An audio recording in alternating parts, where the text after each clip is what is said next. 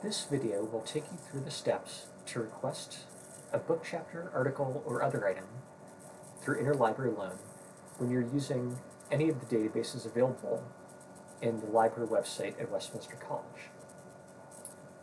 To find a list of the databases that you can use at Westminster, scroll down on our webpage until you get to Online Resources, and you'll find an alphabetical list of all the databases that are accessible to students and faculty. Now you can also sort these by browsing by discipline or the type of database as well.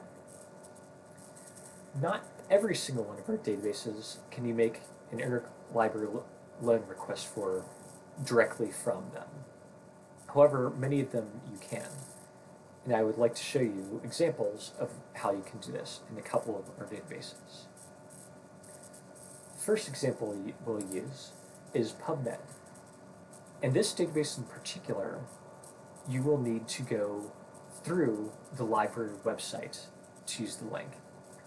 You can get to PubMed through Google and the web in general, but in order to use the library links and request through interlibrary loan, you'll need to access it through our Online Resources page. Now once you do so, and you conduct a search and find an article that you want to read the full text for, look on the right side of the page for a link that says check for full text. Looks blue here. And we click on that. You'll find a page that may look familiar to you that is similar to the SearchWise catalog. What this will do is first try to determine if we have full text for this article or book chapter in any of our other databases available in the library.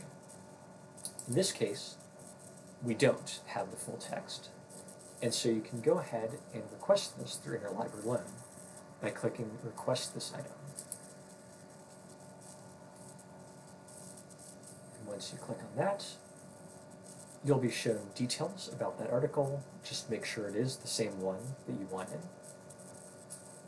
And then as you scroll down, type in any comments or questions that you want the library to know about.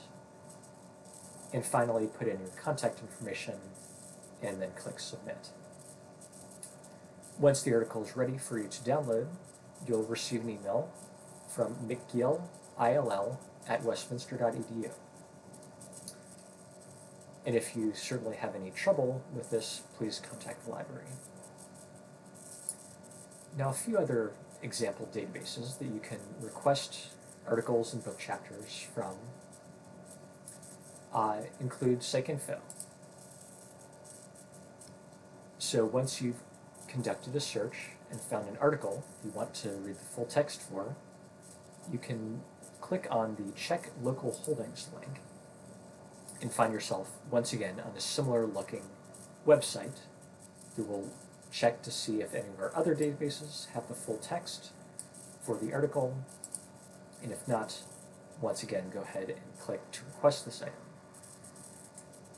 In a final example, in EBSCOhost, and the college has several different databases that are on the EBSCOhost platform, you can click on Check for Full Text for that same result of going to the WISE catalog interface to see if we have that full text.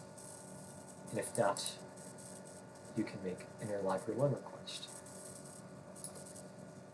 It can be challenging at times to find the Check for Full Text or related button on our various websites.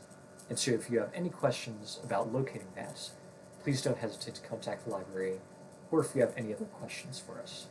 Thank you.